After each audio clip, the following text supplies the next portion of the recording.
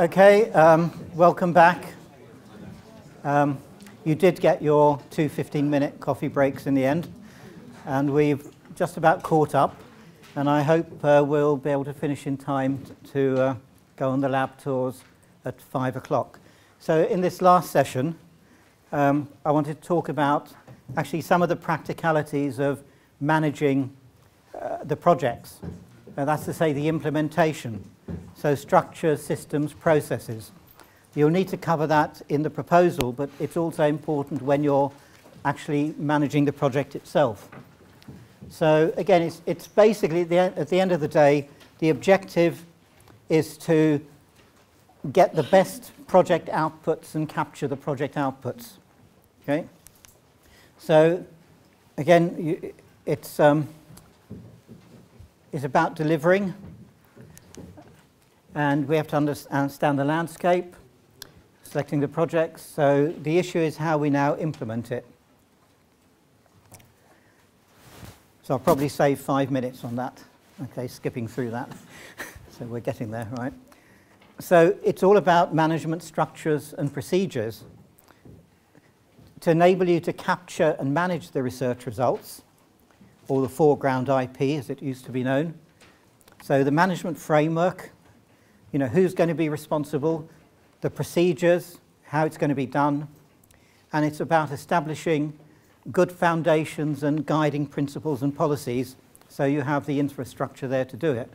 And IP management and protection strategies and procedures in general terms. And then the exploitation, once you've captured the results, protected them, it's about how you assess the opportunities, or maybe before you protect it, you just need to assess the opportunities and think about your exploitation strategies and plans. So again, if you look at the criteria, if you're writing your proposal, it asks you here about the appropriateness of the management structures and procedures, including risk management and innovation management. Now, most projects seem to have a boilerplate project management system because they look remarkably similar between proposals. And the common thing is their management structures are appropriate, or maybe they're not appropriate because it's a very small project and you've got a heavyweight management structure. But there are a number of things which are not normally addressed, and which, if they were addressed, I think you might get a few extra points. So, for example, risk management is always brought, it's in the criteria, so people talk about it. And although I'm not here to talk about risk management, you could do a lot better than, you know, what often happens. You know, you need to think about technical risks, management risks. For each risk, if you're going to do a table, you need to think about the probability of the risk happening and the impact, so high, medium or low. But then what's often missing is the mitigation actions. So what actions are you going to take to try and prevent that risk happening? And also another column for contingency. So what are you going to do if it happens? So that might make a good risk table. But what is often missing is the risk management. So how are you going to manage the risk? Are you going to have, you do have a process on a 6-monthly basis or at every yearly project review to review the risks again, and maybe look at those risks and indicate whether those risks have gone, the probability of happening or the impact, whether it's gone up or down, because halfway through the project your risk may change. So what was maybe a very risky thing is now not so risky. So, and that's risk management. But the other thing is innovation management. That's there, and people don't understand it necessarily, and they confuse innovation management with maybe exploitation management or IPR management. And so what I'm going to talk about now is some of the management structures and procedures that you actually need to think about. And the key issues that you need to think about, again, to make your proposal a little bit better, are these terms, innovation management, IPR management, exploitation management, and then what do we mean by impact, innovation potential, and enhancing innovation capacity. And things like IPR management is what Roberta mentioned this morning. It's to do with managing IP, not just stating what the rules are. So again, innovation management, it isn't IPR management and it isn't exploitation management. Don't confuse them.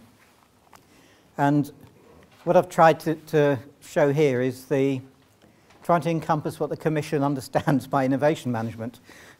So innovation management, what they understand by innovation management is the whole process, right through from deciding what you want to do. And IP management is something different, and exploitation management is something different. And all along this process, someone's got to keep monitoring what's going on, because things change, technologies change. And then we have these terms like innovation potential. So you have your idea, it's a wheel. Can you say something about the innovation potential for this? And obviously you can think of lots of things there.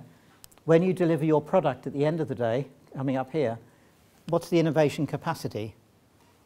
Can it be used for other things? And is it an infrastructure that builds? And of course, impact we spoke about earlier, the extent of the benefit and the fact that it's meeting needs. So innovation management, this is the Commission definition. It's in a little balloon if you look somewhere in your proposal template. It says overall management of all the activities related to understanding the needs, understanding needs with the objective of successfully identifying new ideas and managing them in order to develop new products and services which satisfy these needs. So innovation management begins right at the beginning and goes right through. Okay? And so it's understanding the needs and the innovation. You may decide you want to have an innovation manager, or you may just want to have this work package called innovation management, which is done by someone else. It may be the project manager, but there are certain tasks which the innovation manager needs to do. And that includes, as we've just said, understanding the needs, but it's being responsible for the overall strategic approach. Continually monitoring the market, steering the plan if necessary, after agreement with the project officer, of course, if that's necessary, and ensuring that the foundations of the project and the management processes and structures for innovation are sound and working effectively. So I've sort of described it a bit like this. You've got the overall project management, and you've got this innovation manager, someone trying to be the navigator and steer it. And then you've got the engine room, which are the work packages, and that might include IP manager, exploitation manager. But the innovation manager is how you manage the whole innovation process. And that's what is asked for in the proposal template and what's evaluated as a criteria. And I have to say that so far it's not been very well done because no one really understands it. So even though they put in that definition. So some of the things that the innovation manager might need to do is secure the foundations. So that includes things like the consortium agreement. And again, this could be done by the project manager, but it's part of innovation management. So we have ensuring the consortium agreement is appropriate, agreeing things like before the project starts, IP access usage rights and policies, background, the foreground, background, and during the project. Making sure IP awareness training for participants. I think that's often overlooked. You very rarely see that in proposals. But one of the biggest issues for research results is what I would call IP leakage or IP value leakage. People are not aware of what they're producing and the potential value, and so they don't treat it properly or look after it. If you think, in industry, companies produce products or they produce services, but the main output for researchers is intellectual property, and that's their key asset. That's valuable, but they don't really fully understand the potential value of this. So they'll dig up, it's a bit like digging for gold, and you find this shiny object, and they go, "Ooh, shiny object," you know, or here, you know, without saying, "Oh, maybe this is value, I ought to go to my tech transfer office, or at least I should disclose it to someone." So IP awareness training is quite important, so that the people who are producing the results can recognize it and then maybe go and talk to someone before the value is lost. The other important thing is to ensure good research practice. Now, there are good research practice guides and principles. It's a standard thing. But the important point for, as far as IP is concerned, is that you record things like date of invention. Right? Because if it comes later on that you have something, be it a copyright material or patentable product or design, you need to be able to have it documented. Who produced it, when did they produce it, contributions from different people maybe. But this is all part of good research practice. So this is stuff that, get the foundations right. Now if we look at different management elements, IPR management. Again, it's something that can be done by the project manager, or you could have a separate IP manager. It depends on the size of the project. But this area is often not covered. And the statement is often, these are the ownership rules, and IP management will be agreed in the consortium agreement. We'll leave it for later. But the management of this is about the management of the IP used in the project, and it's about access and usage rights, both before the project before the project, meaning the rights for use in the project, but also after the end of the project. And again, I think Jörg mentioned it this morning. You need to make sure that if someone is making some key database infrastructure or tool available for use in the project to develop a system, that when it comes to the exploitation, the terms of usage of that are understood. Okay, you could just say on fair and reasonable terms, but you probably need a statement from the owner of that background, if it's critical to the exploitation, that they will make it available, for the whole project at the end of the project. So thinking about things like that, and also for monitoring the use of third-party components during the project, especially open source components. Researchers like to download all sorts of interesting tools while they're developing things, and you just need to make sure that if they are downloading and using third-party components, that the terms of use are appropriate and don't compromise the commercialization. Depends on the open source license agreement, but sometimes that can pollute the final commercialization. So again, the IP manager has to think about things like that. So it's got to, also it includes a policy and a strategy and a plan in order to based on the policy. So they have to come up with things, for example, like regular reviews of the project outputs in order to stimulate disclosure.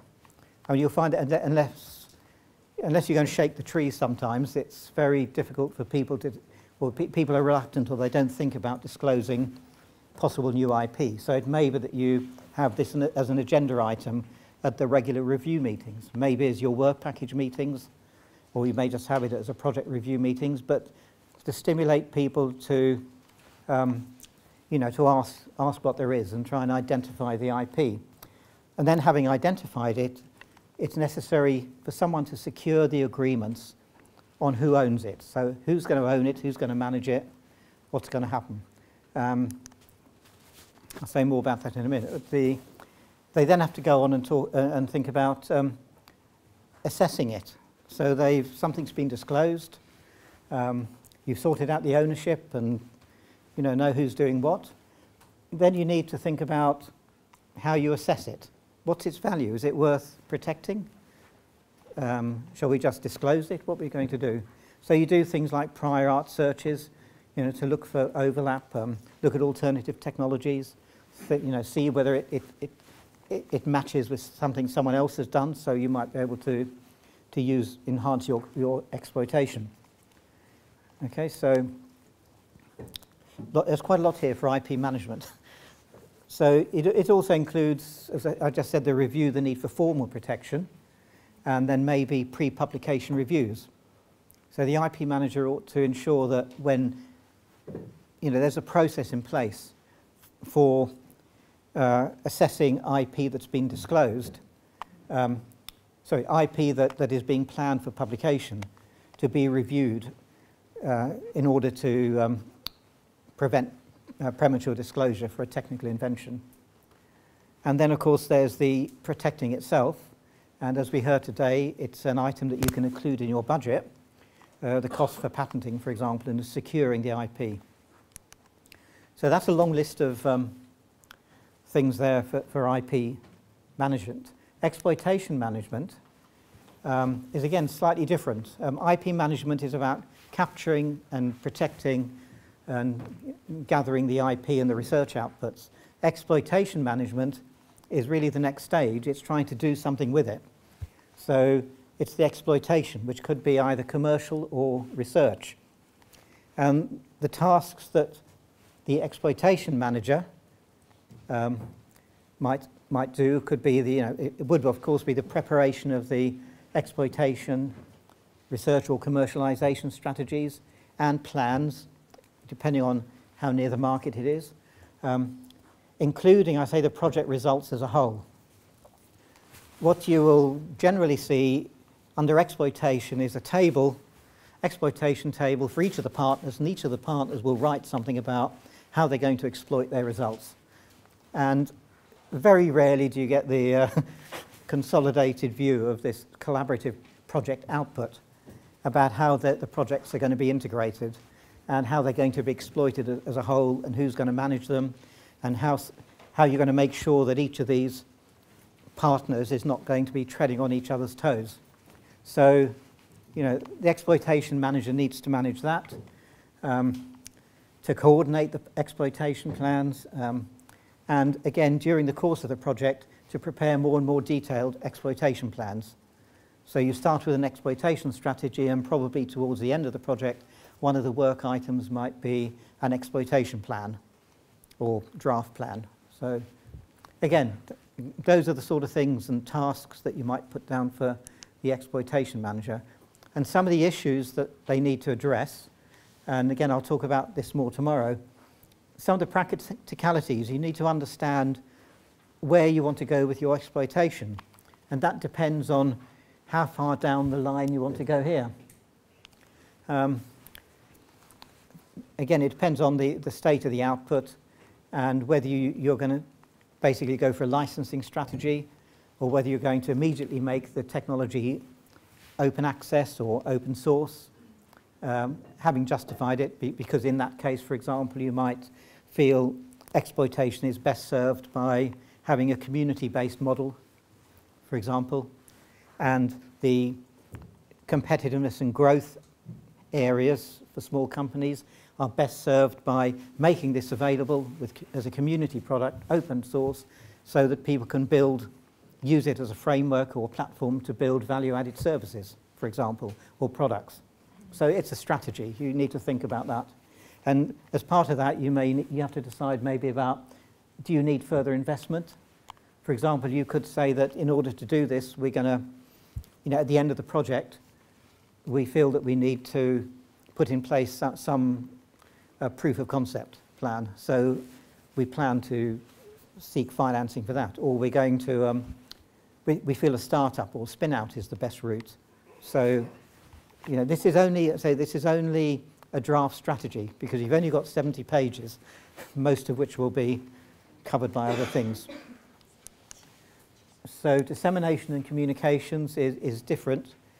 Again, it may be and is generally a different person to the exploitation manager, because dissemination and communication activities are about telling the world about the project, what's going on, communicating the work, but also communicating the project results.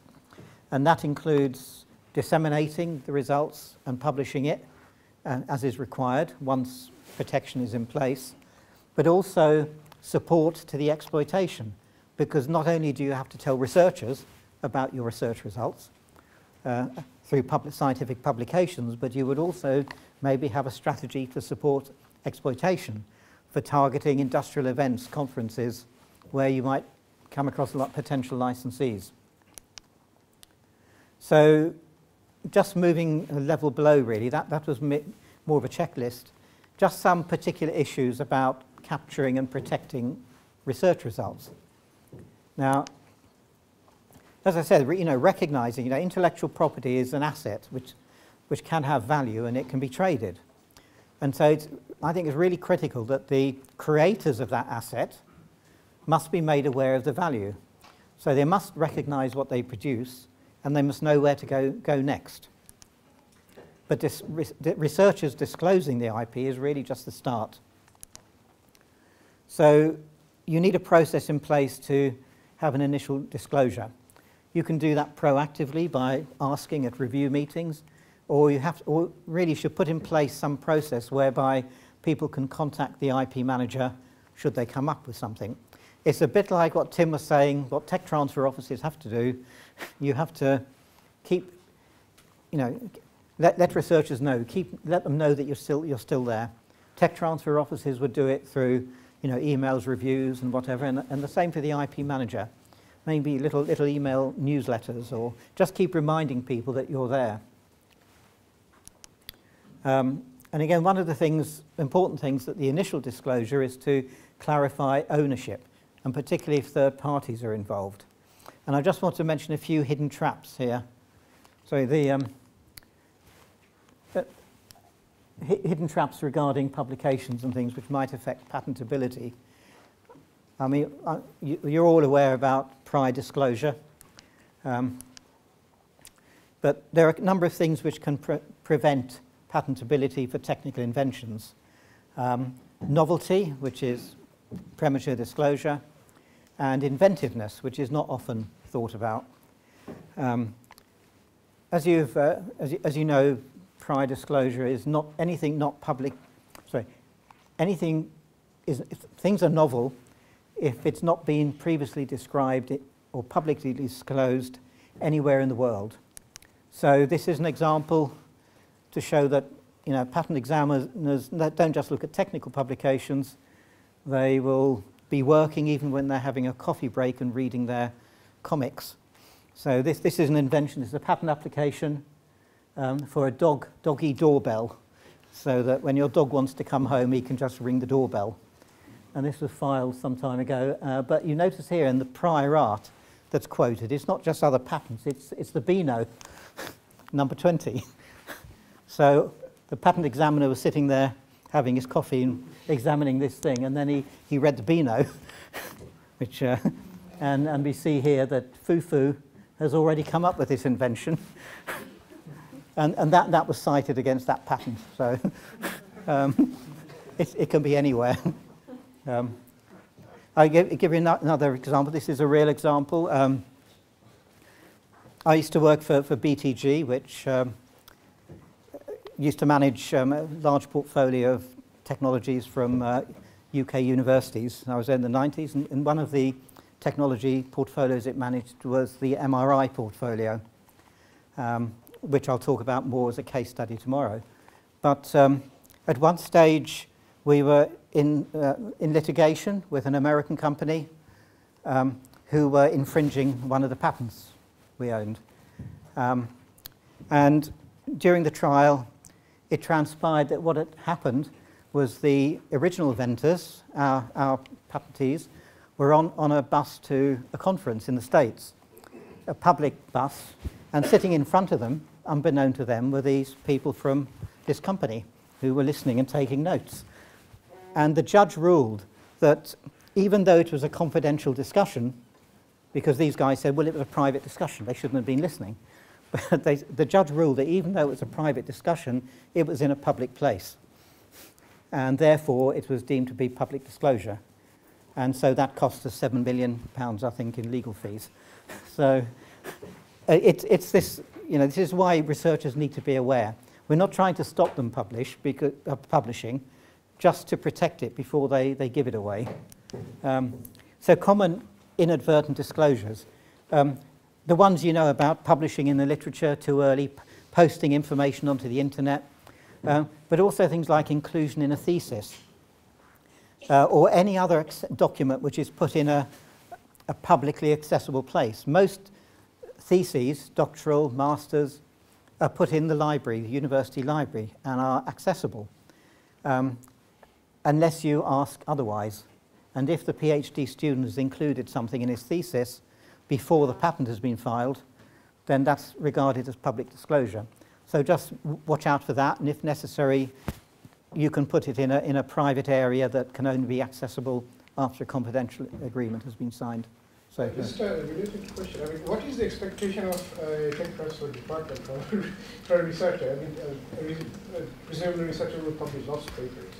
Is it expected that each paper should be given to the tech transfer department to have a look if there is particular content? Or no. I think you need to use our common sense, because I mean, in the UK, it's slightly different in America, where it's an obligation to disclose, but in most places, disclosures are self-selecting, really.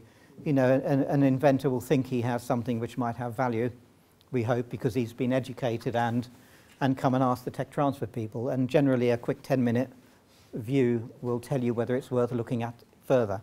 So in other words, you do expect papers, anything that... I'm trying to support the tech transfer officers here, because I don't want them to be overwhelmed with things they can't handle. Yeah, so I mean, you have to... in the US, after Bayh-Dole law, there's an obligation for researchers to disclose. So you'll find in the US there are these huge tech transfer offices with huge portfolios, most of which is rubbish. And whereas in Europe and in the rest of the world, tech transfer offices rely on the inventor disclosing things. So there's a bit of a self-selection, and there's also a bit of that motivation of the inventor to want to get involved that Tim was talking about. And some studies were done on pound-for-pound return on research investment, and it's about the same between US and Europe. It's just that the US has a large volume of things and a small success rate, and in Europe you have a smaller volume, but most of them are higher quality. So I think the key is this education of researchers to try and, be aware of things that might be valuable. So the other thing is oral or written disclosures with a customer, or people come around, so you see posters, you walk around most universities and there are posters, or you go to a conference and people put up posters for poster sessions. So just beware, what you put on that. That's effectively another disclosure. And talking or demonstrating with customers and conferences, there's been cases where tech transfer officers advised the guy, yeah, we're going to file a patent. This paper's okay, but don't say this. Just keep this bit quiet for the moment. But in the flow of the conference, when he presents his stuff, just as he was told, and then someone says, but that was really fantastic, Professor Jones. Can you actually tell me how you did that exactly? And they feel very, very proud to be asked, and then they go and disclose it all. So they need to be briefed a little bit. Again, just talking to visitors. I've been, I often go into sort of common rooms in universities, which are generally open. I go in and I don't sign a non-disclosure, and I guess there are other people in there. But there have been situations where someone wants to discuss a potentially patentable invention. So you go to the university, and they say, okay, come on, we'll talk about it over coffee. And so you get wheeled into this public place, cafeteria, and they start disclosing the invention. And you have to say, hang on, I just think about the bus. But these are all inadvertent. I mean, they're not meant to be scare stories. It's just more to raise awareness and amongst the creators of the IP. The other one here is where researchers often shoot themselves in the foot. This is partly good research practice, writing papers. The European Patent Office Guidelines for Inventiveness, or Non-Obviousness, says the term obvious means that which does not go beyond the normal progress of technology, but merely follows plainly or logically from the prior art. Something which doesn't involve the exercise of any skill or ability beyond that to be expected of the person skilled in the art. Well, unfortunately, researchers are very logical, and they're very you know, they like to think it's very good. So these are real statements from court cases. The names have been changed, but these have been used by as evidence that the invention is not valid because it was not inventive. And these come from papers that have been written by the inventor, right, soon after the invention was published. And they'll say things like, Smith and Jones did so and so, therefore we thought we decided to try this. Or because of its structure, the virus seemed a likely choice. Or we predicted it would happen, aren't we clever? And it did. I shot myself in the foot for that because it's logical. You know, logic dictates that. So these are common terms that are used in papers, and you just need to be aware of them, or researchers need to be aware of them, because that could, you know, even though they've not disclosed it, they've sort of made it sound sound obvious. So beware of these sort of hidden traps. Now, the other big issue is ownership. So the legal ownership of European Commission-funded projects is with the institution, the legal entity. Okay? So even in Sweden and Italy, the legal ownership is with the institution. The institution may choose to do something later. But in general, institution involvement is actually crucial, particularly for things like IP ownership and access. And I would encourage, you know, proposers to make sure they check things out with the Tech Transfer Office before they start making claims in their proposal about, you know, we will give it away, or we have an open source policy, or whatever.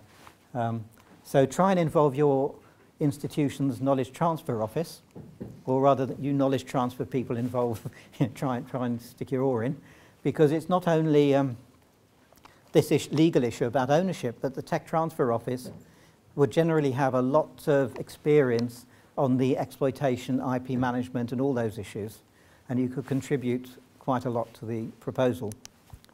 So ownership, as we said, what tends to happen and what's put in most projects are the EC default rules. They say who owns what. So it says who creates it will own it, and if it's jointly created, then it'll be jointly owned, and that's the default. And then we'll decide the rest in the consortium agreement on a case-by-case basis. But what's usually missing are how you work out the relative contributions. All right, so if the default position is 50-50, if I've contributed 10% to this project and 90%, I'll think I might just say, no, I'm not going to agree to 10%. And we have a standoff, and you know, I want 50%, why should I accept 10%? So there needs to be a process in place within the proposal to say something like, you know, the joint inventors will mutually agree, you know, what the relative contributions are. And if they don't agree, then we have a process in place. So it'll go maybe the Strategic Advisory Board, or someone independent will make a judgment based on the evidence that the parties present, or something like that. So at least there's a process. So if there's no judgment, you ask them, well, present your case. You know, in my experience, in most cases where there's joint ownership, even within an institution, it's all very amicable. It's not an issue. And they generally agree 50-50, 70-30, or whatever. But it's good to have the process in place. And it gives you another additional tick box on your IP management. Then the other question is, who's going to manage? As we said before, you know, is there going to be a central manager for the project consortium, or are you just going to let each institution do its own thing? You know, how's it going to be managed? Who's going to pay for the protection costs if there's a patent, or who's going to maintain it? Because obviously the Commission will reimburse, but who's going to pay for the protection costs, and how are those costs going to be shared if it's joint? And how will revenue be shared? So, for example, if one institution, and this may be after the end of the project, so the Commission might pay for the initial filing, but as you go along, one institution might agree to manage it and pay for the costs, and maybe do the marketing and try and license it.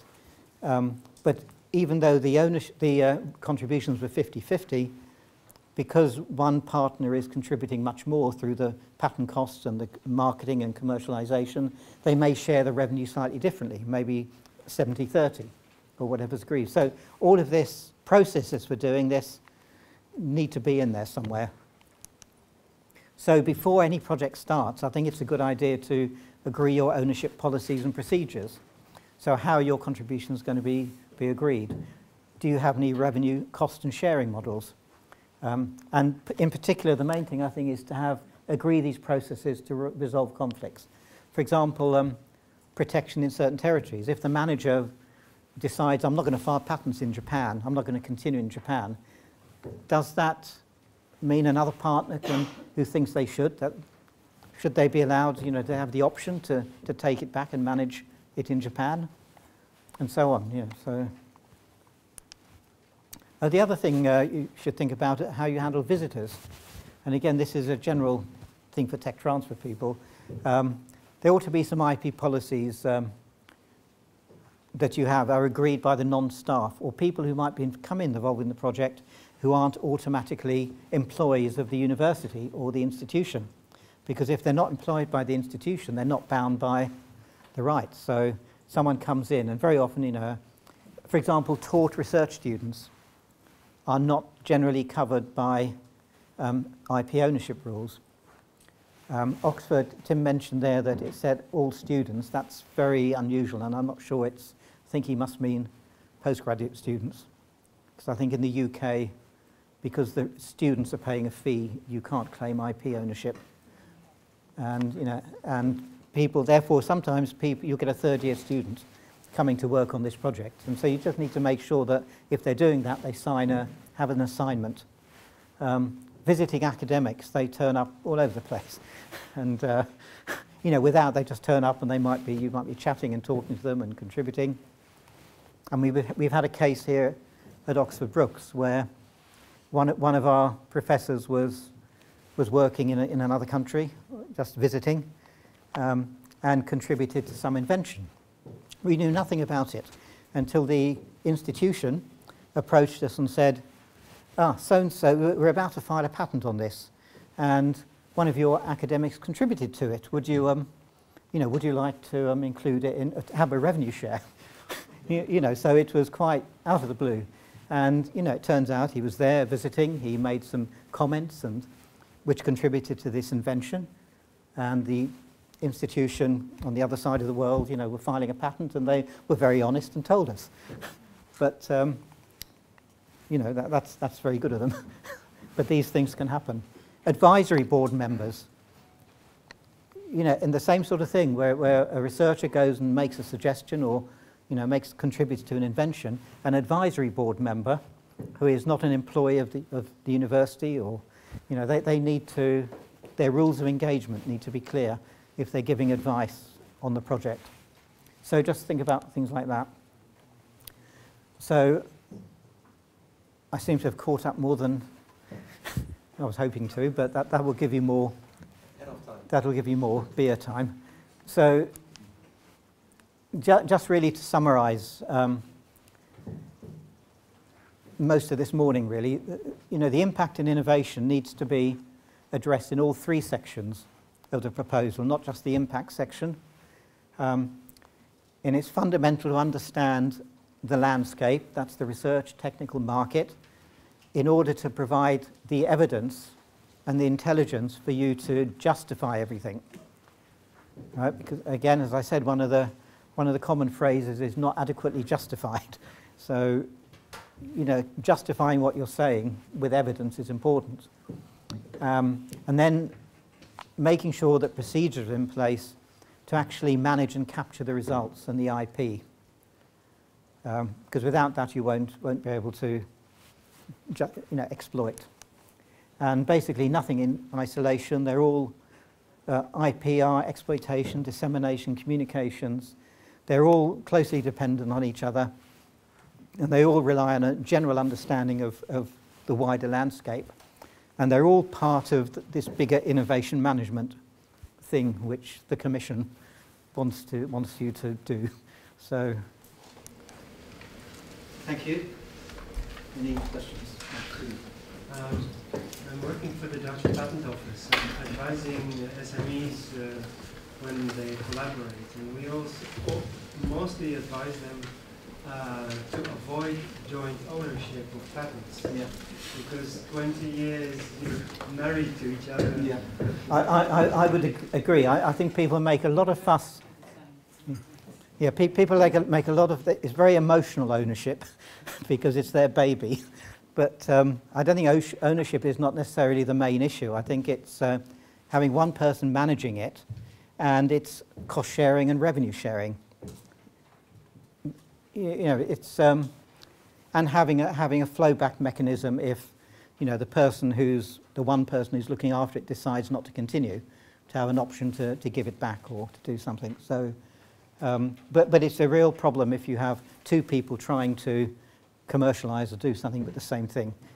And I've got some examples tomorrow of how that can be a problem and how collaborating is much better, even if it's the other one person exclusively licensing rather than assigning. But yeah, it's emotional thing, ownership, and it shouldn't be. So, yeah. Any other questions or? The idea of innovation, or the concept of innovation management and this innovation manager, in many cases, if it's somebody who's supposed to detect the needs of the market or of other researchers or whatever, and then steer the project towards fulfilling these needs. I mean, in the world of research, there's often a lot of groups looking into the same problems, researching into the same problems. And it's very probable that some research results might come from another group during the course of the project, which would make the results that you're trying to achieve kind of pointless. Yeah. So to me, if they're going to introduce this concept and this figure, they should be flexible on project contracts being changed or even finished early. Yeah. But I don't think, from what I've heard, in Horizon 2020 they want to avoid amendments. They want to have less amendments. But this figure of innovation manager would seem, or management would seem to mean there should be more. I think I mean, they've introduced this concept of innovation management, which is the whole process, and within that there's IP management, exploitation management, and all those things. It could be the same person, it doesn't have to be a different person. But those are the tasks. And I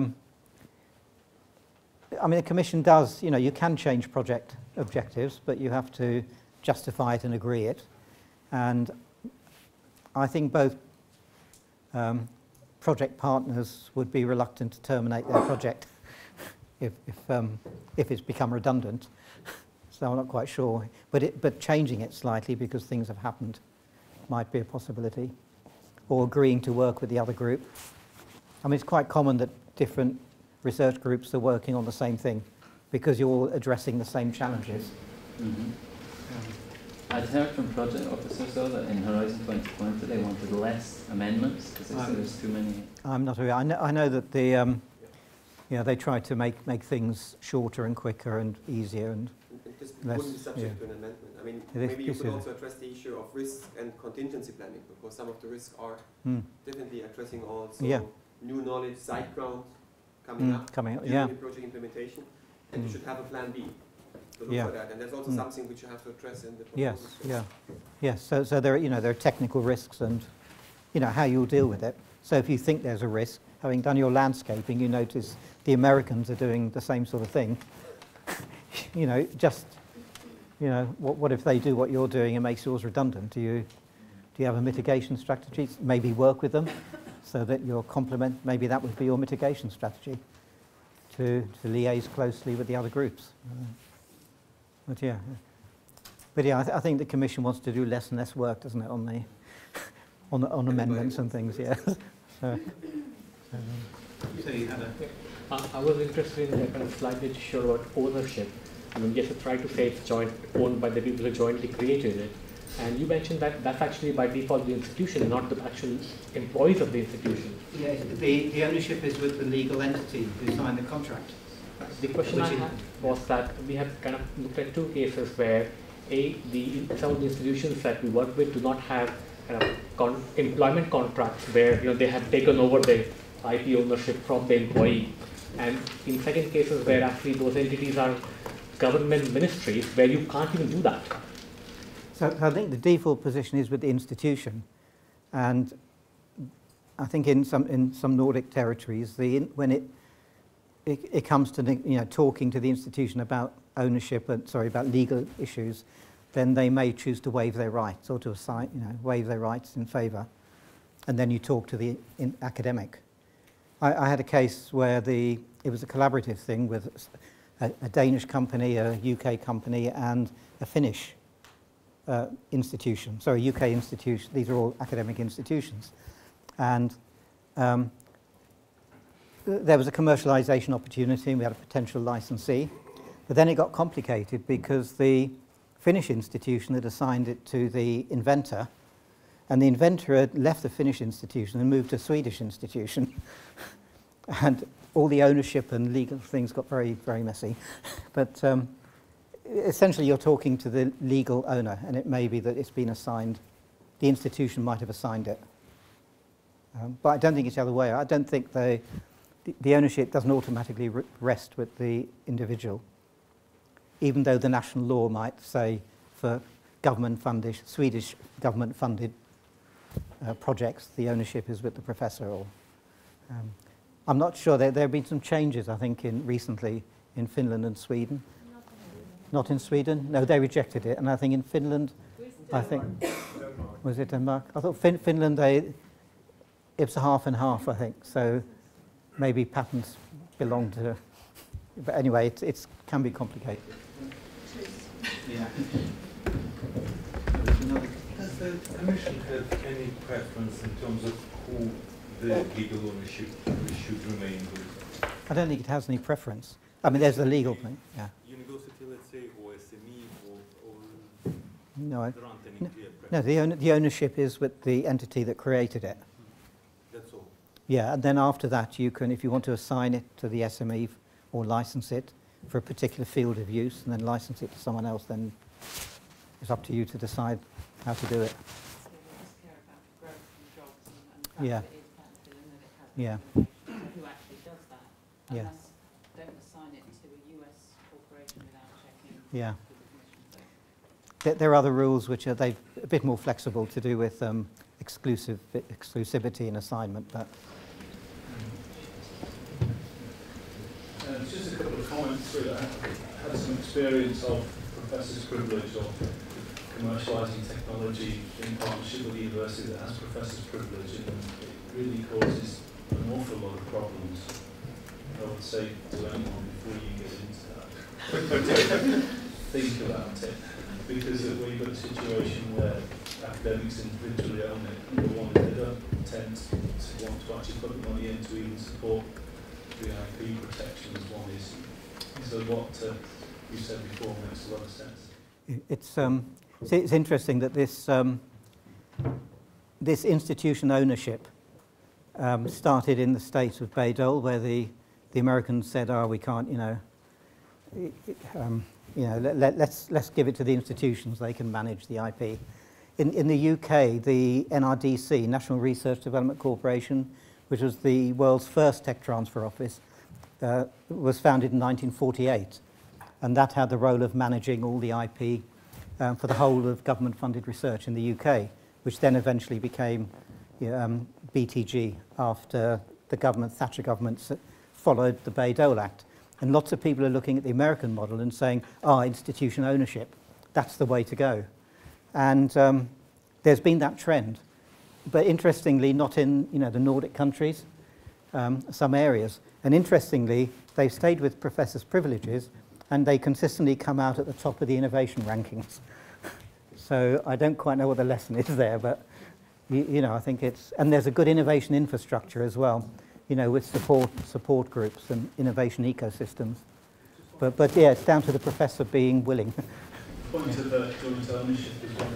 It would be in an ideal world best to have one owner, but it's not always possible, and it's not purely an emotional thing. There are very good reasons for wanting to be an owner.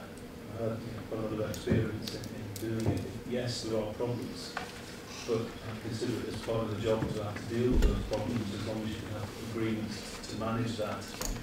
So, you know, it's a lot for people to say, we only want one owner, but when it comes down to practical terms and negotiating terms, you will find that you won't actually achieve that. I think the key, I think the key issue is who manages it and who, you know, you don't tread on each other's toes. You can have joint owners, each one looking at a different market sector or something. Yeah. Yeah. Well, that's good. The other thing is that joint ownership can be within a same institution, or it can be different institutions. No. The ownership's the institution. That's inventors. Yeah. We've got one with joint Yeah. ownership as well, so. Yeah. You very often have several inventors. Yeah. No, we've got joint inventors as well as joint owners. Yeah. So, yeah. Okay. I think it's rather a question to the audience, because we have been talking a lot about the extended role of TTOs in Horizon 2020, and I'm wondering whether at some universities they have already a well-established procedure whenever a scientist is going to apply for a proposal, that the TTO staff is somehow involved. I know from a few universities that the TTO want to see any proposal submitted to Horizon 2020. I think it's not the case in the majority of the universities. It's mostly the staff in the European Project Office or is dealing with that. Or do we have any well-established procedure here that there is a kind of automatic check? No, I think in some smaller institutions the research office is closely located to the tech transfer office, but I'm not sure there's any formal sort of link. The only time it's happened in the past is when you have a savvy academic who has either previously patented or is bringing a patent in and so is therefore aware who will raise the issues. But the real challenge, whether you're working in a European support team or a TTO, is that unfortunately the people who have these discussions are the academics. And they have those discussions in bars and worse places than that. Like, yeah, we'll do it together. Yeah, it's fine. We'll do that. They have a little meeting where they agree what they're going to do. No, it's fine. No, it's fine. No, and we'll pay the. Yeah. And what they're doing is they're committing on behalf of the institution, and they're not actually able to do that. But of course, then we get to hear about it 4 days before. You know, either the application goes in, or yet worse, when I'm being badgered, can you sign it? Can you? And it's like, what is this? Oh, it was all agreed months ago, will some coordinator say. Well, not by me. Yeah. And this, you know, whichever field you're in, that is the biggest. I think that's an even bigger problem than this morning's elephants. Should go to bars. Can I just ask a question, maybe an open question about access rights, background, foreground, IP, when you've got a project which involves creation of software and source code? Should source code be made available? Because I've seen quite often an exemption to say that yes, you can have access to background, foreground IP, but you're not having source code, which means, and with academic software means what? You know, should if access rights are given to software, should that include the source code? Well, I mean, that's up to the. That's up to whoever's delivering it. It's being creative. If you've got a platform, architecture platform, and you're allowing version 7 to this big group for that, but actually that architecture is also licensed to, you know, hundreds of people for money, then actually I'm not giving you the source code because it's taken 8 years and lots of money to get this architecture to the stage that it's at. So no, you're not having it. Software developed within the project. I mean, that's an IP.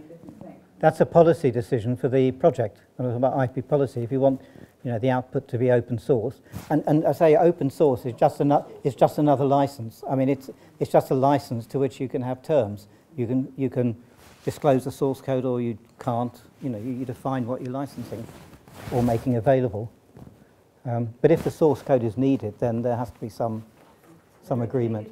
Project, yeah. That's covered by the standard access rights anyway. If it's needed for the project, then.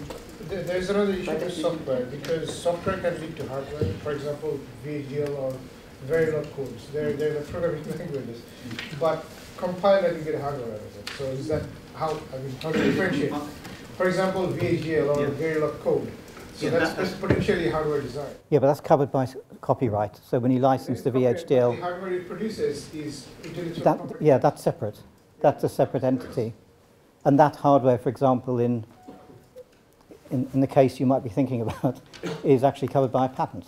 Yeah, precisely. So the if it protects the hardware, doesn't it automatically protect the software as well? Software is different protection. The software is copyright. So if you license, if you have this hardware design and you want to license it to someone, you'd license them the VHDL code and you'd give them a source listing, and they would then produce a piece of hardware which is covered by a license under the patent, because the patent says hardware device produced using this technique, digital circuit produced, and that's covered by a patent. So they're different things, and they both are protected in different ways. So you have to choose how you want to give it away. John, so one more point, you have to be careful about what you import in. For example, if you import a GPL as a background, then you are forced to release your source. Yeah. That's what I was saying. An important job, especially amongst, a lot of researchers like to just download tools, and they download source code, and they don't really check what the license is, and it may be some sort of viral license, which is going to impact commercialization. So again, you have to, and these things happen. I have a case where you get to the point of signing it, or you agree some terms, and as part of the due diligence, you say, "Can you please sign this to confirm that you've not used any third-party software?" And they say, "Oh, I did download something from UCL," and you look into it and find it's a little module which is GPL. So then you have to take it out and rewrite it. And we did the same thing with Geo Express. Yeah. Well, usually in consortium agreements, there's in some templates a standard that you actually have to have approval before bringing anything up. Yeah, so that's the sort of process that you're. Yeah. It's managing it though, because they're, Can I just going off piece there? I work essentially with SMEs on behalf of the Commission, and there's certainly been some debate back at the office as to whether this aspect of novelty, whether we should actually contact the company prior to meeting with them and warn them if there is any intellectual property to be discussed, that they're sent a copy of an NDA in advance to that meeting. Is that something you have any view on or experience of? Well, I think having an NDA is always useful, and it protects both parties. And some big companies actually won't sign an NDA just because it may compromise work they're already doing. So, but yeah, you should. If there's any risk of, I just wondered whether any reason that was the standard policy. I wondered if there was this. I'm sure this is the role. There's an element of trust in that respect. No, I think it's. I mean, it's good practice. I don't know whether it's policy. It's. On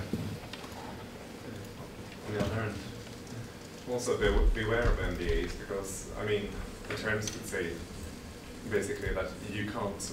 Once we've discussed this, you can never do anything with this again. You can't. So you can't research this idea. You can't develop it.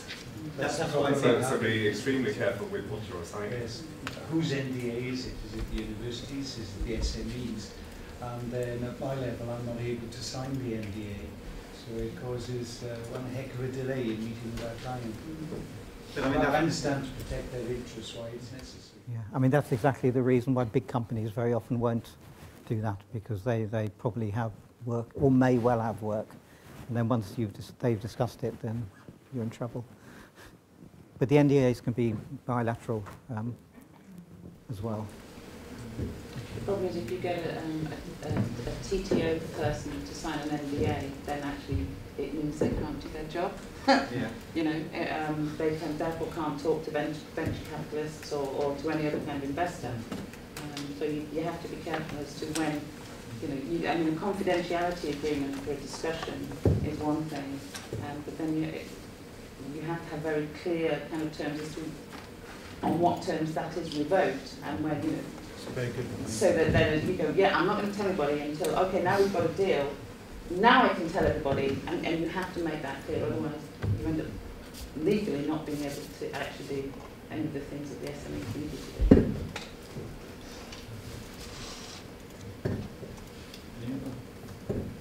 Okay. Any other questions? Okay, so thank you. Time for tours. Thank you.